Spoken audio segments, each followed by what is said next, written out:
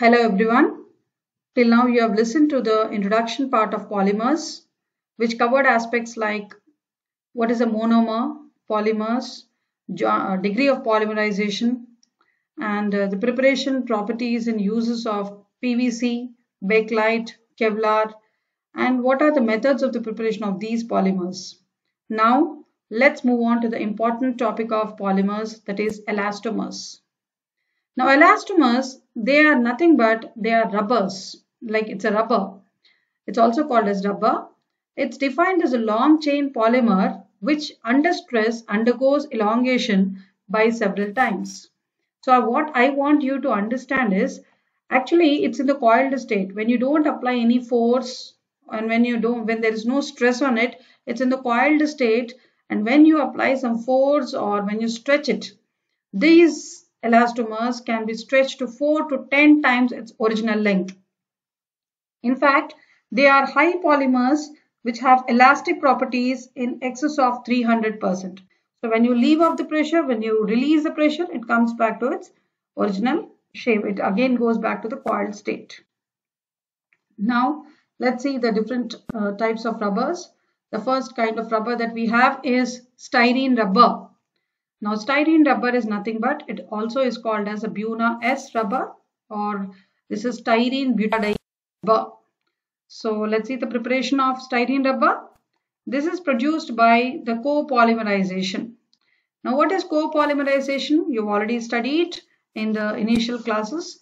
What is a copolymerization? Copolymerization is nothing but when two different monomers combine, it is called as a copolymer. And when you are combining the two different monomers, that means we are taking here butadiene and styrene. Both of them are different monomers. They are combining in the ratio of 75% of butadiene and styrene in the ratio of, that is 75% of butadiene and 25% of styrene. When it combines, you are getting styrene butadiene rubber. Now let's quickly see what are the properties of it. It possesses high abrasion resistance. Now, as you all know that what is abrasion? It is a resistance from friction. As you all know that these rubbers, when they are used for like the transport, they are used in the form of tires. So when it moves onto the road, it has high susceptibility from friction. So from friction, it possesses high load bearing capacity and resilience. So resilience means stretching capacity, load bearing capacity. So transportation, as you all know that, heavy loads, tires have to bear heavy loads. So it has to possess, and it gets oxidized, especially in the presence of traces of ozone. So in the atmospheric oxygen in the atmosphere, and when it moves out, it has every chance of it to get oxidized in the presence of ozone. It swells in oils and solvents. So as you all know, it is much exposed to the solvents, oils, heavy temperatures, all these. And it can be vulcanized. Now this particular point I want you to understand is the natural rubber that you are getting is the raw rubber that you are getting is very it cannot be used for the commercial purpose, like in the transportation. It's very soft, so it's not hard. It cannot sustain high temperatures and it cannot bear heavy loads. So what we are doing is, to this raw rubber we are heating in the presence of sulfur. Wherever we have the double bonds, we are heating the raw rubber in the presence of sulfur, and we are making it hard actually. And then the process of making the raw rubber into the hard and the rubber that we can use it for the commercial purpose is what is called as vulcanization. The process is called as vulcanization. So this can be vulcanized in the same way as your natural rubber by adding sulfur or sulfur monochloride. But it requires less sulfur because more accelerators for vulcanization. So you're adding more initiators and accelerators. Styrene rubber resembles natural rubber in processing characteristics as well as the quality of the finished products. So let's see where it is used. It can be used in the manufacture of, motor tires. You all know that motor tires, it can be a bike or an auto, or it can be a three-wheeler or four-wheeler. You know how much load it has to take and how much friction it has to bear. So it has to be very tough and strong. Shoe soles, definitely it has to bear the friction, because when we move on the road, it has to bear the friction. Floor tires, gaskets, wire and cable insulations.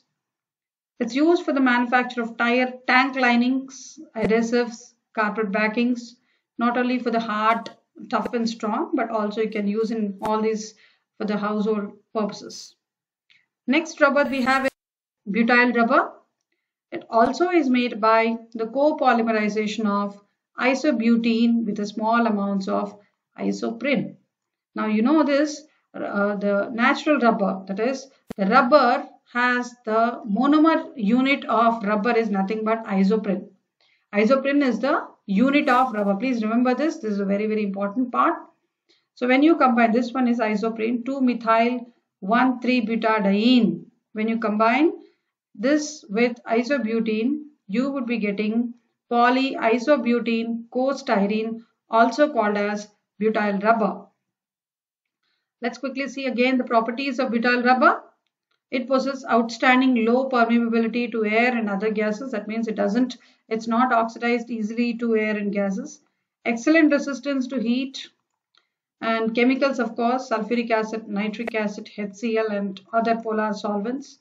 It has high resistance to ozone. Yes, definitely when it is going on into the atmosphere, air, definitely it has to take the resistance from ozone. It can be vulcanized, but it cannot be hardened much, because definitely vulcanization is a process of heating in the presence of sulfur, where the sulfur goes and binds with the double bonds. So where less unsaturation, less vulcanization. These are the properties of butyl rubber. You can use these in conveyor belts. You can use it for insulation pipes. You can also use for tank linings, cables, and other materials like solder parts, tubes, etc. Next, and the most important part, like the type of rubber, is silicone rubber. Silicone rubber is nothing but it has, you can see that, silicone and oxygen. So alternate silicon and oxygen bonds are present, and this is what is the linkage. So this is what is the linkage that is present in the silicone rubber. It contains silicone oxygen structure in the alternate fashion.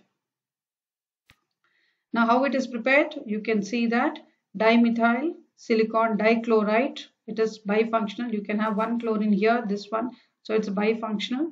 Now when this process is completed, you can have a long chain of polymers continued. So this side also it continues.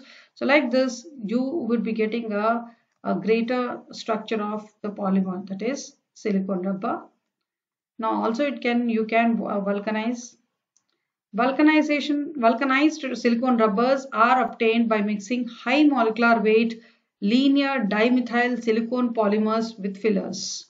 So that means these fillers, like these are the substances, fillers are the substances which are added to improve or to increase the strength, to increase the to make it more and more strong and hard.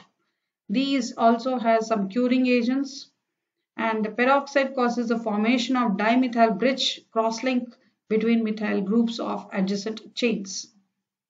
Now you can see that why the silicone rubber is very hard and strong and tough, because alternate silicone oxygen structures.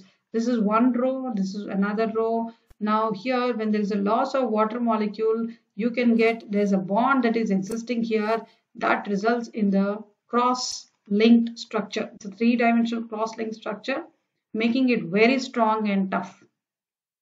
So you can see this is a cross-linked structure. Whenever you have this cross-link, such kind of structure, you have come across the bakelite, which is also another cross-linked structure. So whenever the structure is a cross-linked, it becomes hard and strong. Now let's see the properties. They possess exceptional resistance to the prolonged exposure to sunlight. This is a very, very important part. Weathering. So heavy changes in the weather, whenever there's a heavy wind also, it is susceptible to it. Most of the common oils, boiling water, this is one more important thing, and acids and alkalis. They remain flexible in the temperature range of 90 to 250 degrees centigrade, and that's the reason you are making it to be used in fighter aircrafts. So all of you know that aircrafts need to have very strong and hard and tough tires, because whenever there is a landing or the takeoff, what happens is it has to be susceptible to the heavy friction, high and lot of friction, temperature differences, weathers and all those. It has to be susceptible. So that is the reason why very high temperatures it decomposes. At normal high temperatures it can withstand, but above at a very high temperatures it decomposes, leaving behind the non-conducting silica, that is instead of carbon tar. So there's no pollution as such. You can use silicone rubbers, so you can use it in the searchlights, aircrafts. So especially any aircrafts, the tires, you are making use of the silicone rubber. You can see the aircraft tire, it looks so strong, it is so big, and it is very hard and strong. So if this tire is not strong, then it is not susceptible to the solutions or oxidations or weather conditions. So these are also the important uses of the silicone rubber used for washing machines and electric blankets for iron board covers. And also, yeah, this is also artificial heart valves, transfusion tubing, padding for plastic surgeries. So this also, and one of the most important point that everybody, the point which comes to our mind whenever we talk about silicone rubber is the boots, for making boots at very low temperatures. So that's the reason. Please remember, Neil Armstrong, when he had used these silicone rubber boots when he walked on the moon. So you can know that when we go to another part or another planet, definitely we need to be alert with the condition that is existing over there. It can be the temperature, it can be any kind of the weather conditions over there. That's the reason these silicone rubbers can be used even in the other part of other planet. So thank you.